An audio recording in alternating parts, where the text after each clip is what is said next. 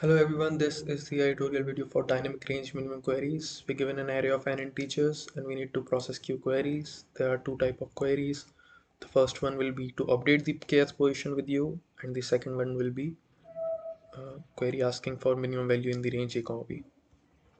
So for this example, we're given an array of 8 integers and we're asked the second type of query. So the second type of query asks to give the minimum in the range 1 comma 4. So the minimum in the range is 2 and the answer is 2. And then we are asked to update the value at the second position to 3. We update the value at the second position to 3. Now the array becomes 3 3 4 5, right?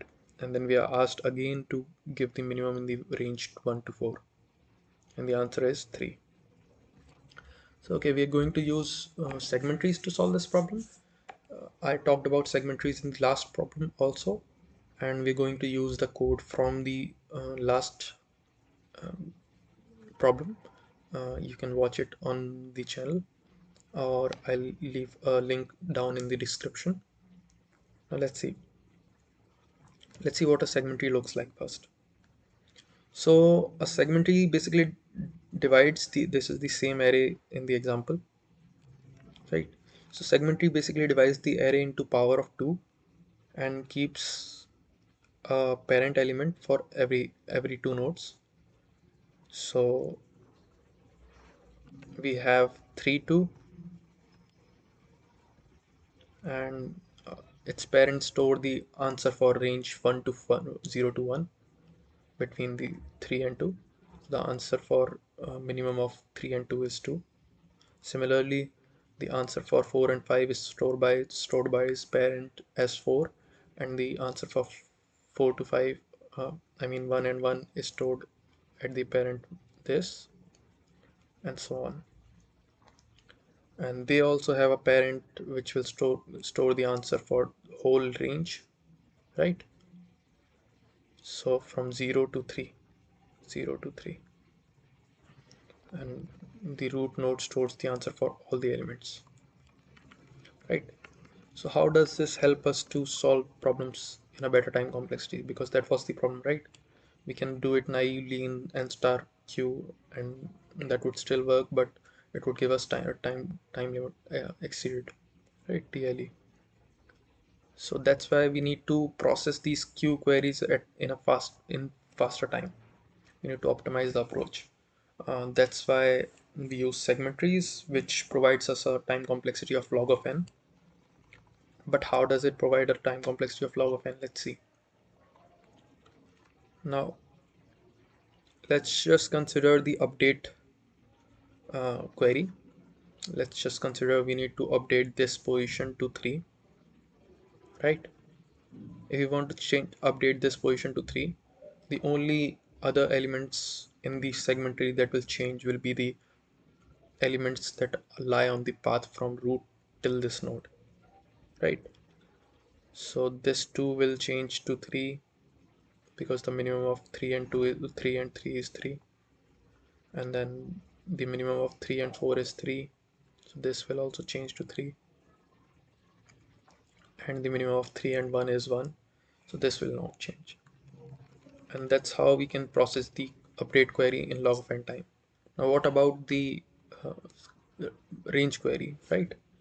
The minimum range query, get min query. So to get the answer for something like 0 to 5, we can add up the answer we get from 0 to 3, right? And 4 to 5. And when we combine these answers, we take a minimum of these two answers, we'll get our complete answer, right? So let's see how we're going to do that. We'll take two, uh, let's say three default values. One will be L, then R, and the current node I, right? What is I here?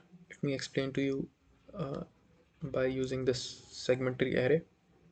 So we store segment tree in a array You might have studied this in data structures, where we store a binary tree in a array. So how do we get the child of any node? Let's say this node. If we want the child of 6, we just go to uh, we just put 6 in the formula. Let me show you. We just put 6 in the formula I star 2 plus 1 to get the left node, left child, and I star 2 plus 2 to get the right child, right? So to get the answer for to get the child node for 6, we go to 13 because it's 6 star 2 plus 1, and to get the right node we go to 14. So that's how we do this, and this is what the I is representing also. It represents the current node we are at. So we'll just call it node, right? Now let's see. We keep an L and R. L is defaultly set to 0 and R is defaultly set to n minus 1, and I is default set to 0. Now we prune the range L to R. We get if the answer lies exactly in the range L to R, right? Let's say we have a query. Let's say we have a query of 0 to 5, and our L and R are defaultly set to 0 to 7. So we know the answer lies between this, right?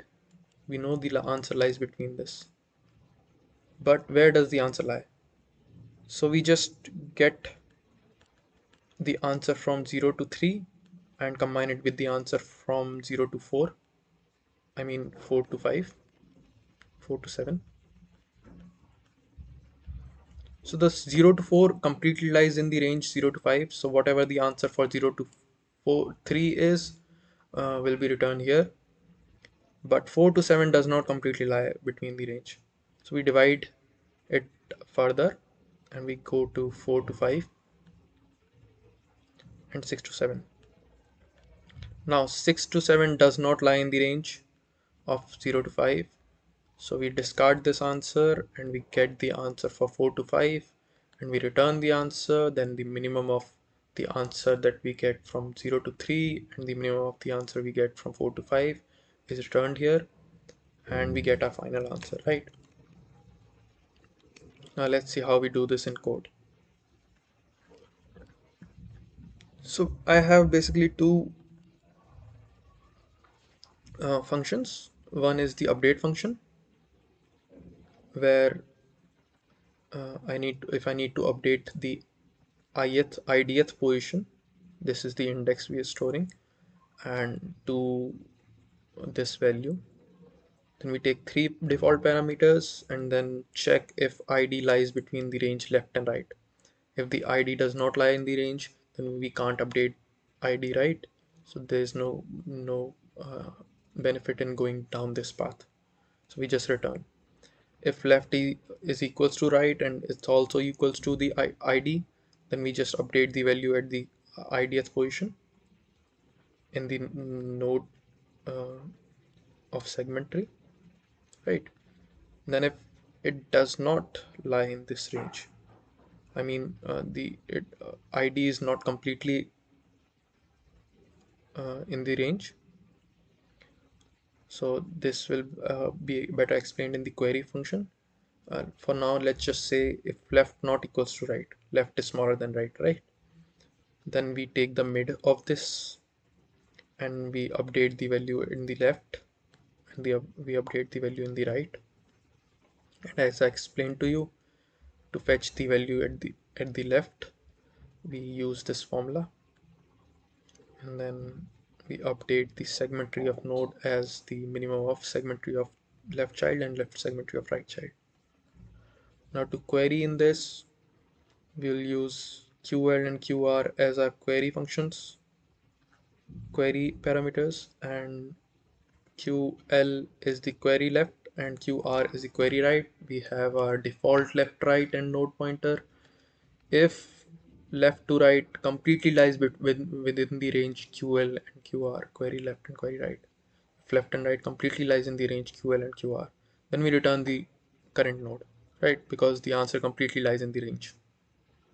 If it completely does not lie in the range, then we return a int max answer. So let's just write it as int max, right? Because we don't want this answer to give any wrong outputs.